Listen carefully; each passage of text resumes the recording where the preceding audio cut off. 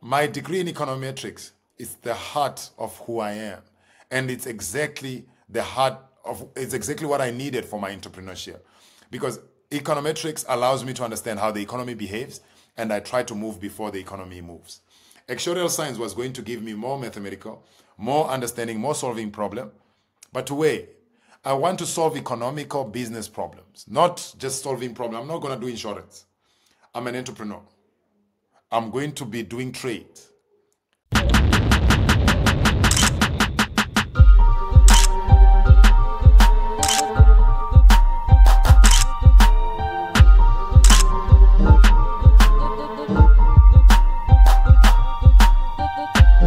There's a question here which relates to what you studied. And I remember, in the event that we were both invited to speak, you said that you don't want to talk more about what you studied because that doesn't matter, So the question goes like this.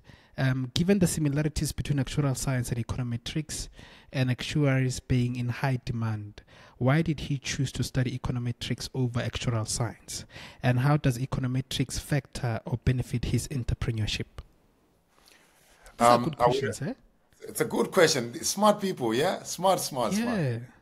No, it means that my subscribers are people who are very, enlightened here. Yeah, I like they're this. sharp. You are teaching them, yeah.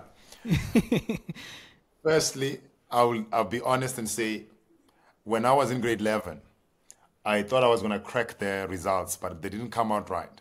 So I couldn't qualify for actuarial. Also, most of my friends, I can say this now because I've wasted my time. I've tried to teach them maths, these guys, and they were just not keeping up. So because of that, I spent my time teaching the guys, so I didn't make the results that would get me to actuarial when I apply. But I could qualify for econometrics, which was not bad. It was similar. I think with actuarial, I needed all A's or something. I think I just 2 modules that I needed to get B's. So I didn't make it. But I'm a C student. And I said, what else can I take? Because I need something that is mathematical and that's going to take me within what I am. Econometrics was the one. But my degree is statistics. I just majored in econometrics. As I was doing my degree in statistics, I took some modules in actuarial just to see what else is there. But you know how the calculus is. It takes you there. That's what got me to do the modules. At some point, I thought maybe studying econometrics was a literal brother to actuarial. But econometrics has so much knowledge of understanding economics. Economics being the mother of business. You understand the behaviors in microeconomics, in macroeconomics, international economics, public economics. So it gave me exposure to understand how the public sector works, how international trade works, how micro-level business work, and how macro business work. So I've built a business on a micro level, and I've extended to macro level because I understand the micro and profits and whatever. But I also understand scaling, which is what got my business to be in UAE and in Estonia. So because of that, I understand trades now, foreign exchange. My degree in econometrics is the heart of who I am. And it's exactly what I needed for my entrepreneurship. Because econometrics allows me to understand how the economy behaves, and I try to move before the economy moves. Actuarial science was going to give me more mathematical, more understanding, more solving problem. But wait, I want to solve economical business problems, not just solving problems. I'm not going to do insurance. I'm an entrepreneur. I'm going to be doing trade. So econometrics is economic theories, but also with mathematics to apply them. Like you're trying to apply economics into real life and using numbers. So econometrics makes you understand beyond theory, beyond like information, beyond just insights. You go into data and analyze the data and say, will this work? Will this be the right direction? But now having the ability to understand data and systems and hiring software developers and data engineers, you are now able to build systems for corporates, analyze them, give them a perspective, and allow their business to grow. So as you do that, they pay you monthly, pay you for the systems you've built, and your company becomes sustainable on a micro level. On a macro level, you understand that you cannot just operate in your country alone. Your country alone, let's say Analytics Advertise makes a certain X amount in South Africa. I'm in 5 countries in Africa. And all of them are moving. That's the numbers. So macro level allows me to understand that one country will give me X, but 2 countries will give me 3X. And as I do 3X, cut the cost, leverage what I have in the headquarters here in South Africa, and do, like what I'm saying is I can have data scientists here in South Africa and just have consultants and business developers there. When they get the job and whatever, software developers this side get to do the job, which means that on that side, I'm no longer spending as much. International trade, levies and quotas. I realize that's why I'm leveraging AFCFTA, African Continental Free Trade Area Agreement. You see me with those guys. You see me at African Union. What am I doing at African Union? Do you know I'm one of the few, if not the only one, entrepreneur who is in the African Union and in those meetings of AFCFTA? Why? Because I want to understand the African Free Trade Area Agreement. I understand the economics. I don't want to pay levies and quotas and all of this international trade stuff. I'm going to leverage them as much as possible, and I'm going to be a continental helper in technology. And as I do that, more continental people brings me on. Then you know what? I'm a BRICS chairperson. They put me as a BRICS chairperson. Your job as a chairperson is to connect connect local business to become international business. If any business wants to operate in Russia, in China, in India, they can talk to us in the IBF. We will help them. But I'm the chairperson. Why do I want to know how Russia trades and how China trades and how India trades? Econometrics. I want to understand the macro level, international trade. And because as I'm moving as an econometrics or as whatever, I already have the background and the knowledge. So they receive me. They know that I understand what is international trade and how we can move it. That's why they pushed me as a chairperson. Why didn't they put any other entrepreneur? There's a difference. Because I'm not just a face, I'm the information person. It's the same degree. So it's everything I am. Yeah.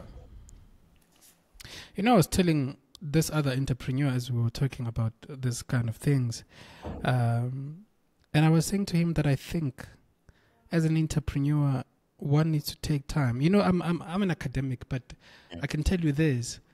I have a psychology textbook that I read. Which one was that? I have it's just the psychology, you know, like that is a textbook. It's not like a book, a textbook, yeah. It talks about psychology, yes. Psychology, the course and stuff like that is a textbook. I also have about this other book, is an economics book, you know. There's macroeconomics and microeconomics in it. Yeah. Because I've learned this. I work with people every day, you know, because I'm a lecturer. Yes. I think understanding people. Where they are coming from. Yeah, and how they think. And because if you talk about marketing, it's all about understanding people. You talk about entrepreneurship, getting a product and stuff like that. I co-founded a company. It's just that, you know when you co-found a company with a yes. group and stuff like that. I know. Also, I know. Smart people, you were passing assignment together, so it's the same as a business. No. Yeah, no. The relationship was well. I think it was good, but it's just that I think personally we were going through some stuff, you know, individually, and I think we couldn't be able to do that because we just thought, okay, you're just gonna co-found a business, have a product, and the product makes sense to you as an entrepreneur to say, okay, this is the product. Yeah. But man, the ground doesn't act like that. You know. We started now the ground is different, bro. Yeah, the ground is different. Now we started to be like, oh, now we have this people because our business was a health business. You know, I'm very passionate about health and education, so it was a health business. But now we found that actually the people we're trying to target on these people, they are not there. Their mindset is not yet there. So we're selling a product to people who they don't think they need the product. Yes.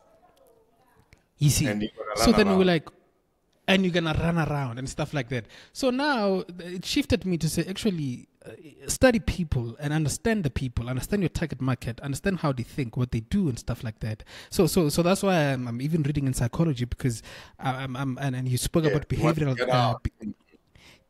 And you spoke about behavioral economics as well just now. Understanding those kind of things, I think as an entrepreneur, can put you on a good leverage. Yeah, 100%. 100%. My brother, I'm not from advertising.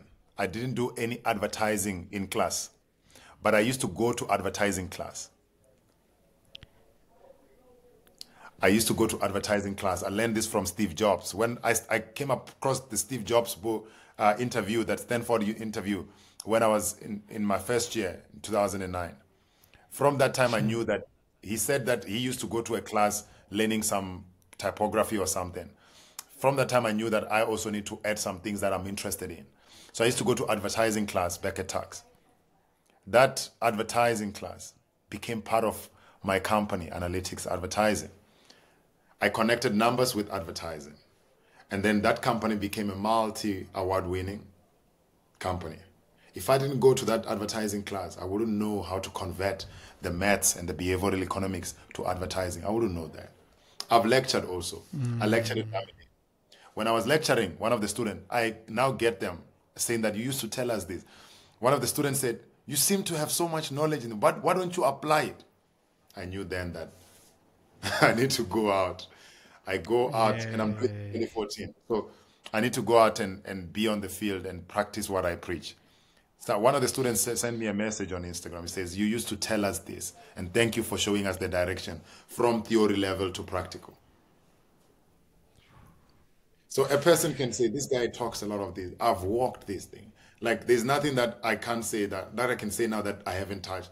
I've tried it, you know. And you have to be so authentic with yourself that so that it works. Because if it's not connected to you, it will be a fluke. It's like a house built on there's no foundation. And the Bible talks about that. You have to build yours with a foundation, because it's not about how another person is moving. It might be easy for Mr. Banks to walk in and then he wins, for example. But maybe it takes you 30 years to craft this model. That's what it is, because yours is so powerful that it will stand the test of time. For it to go 1,000 years, it needs to be down deep foundation. So there's no need to compare, because we are walking different routes.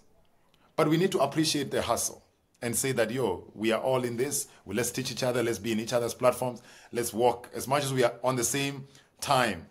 Let's make something remarkable.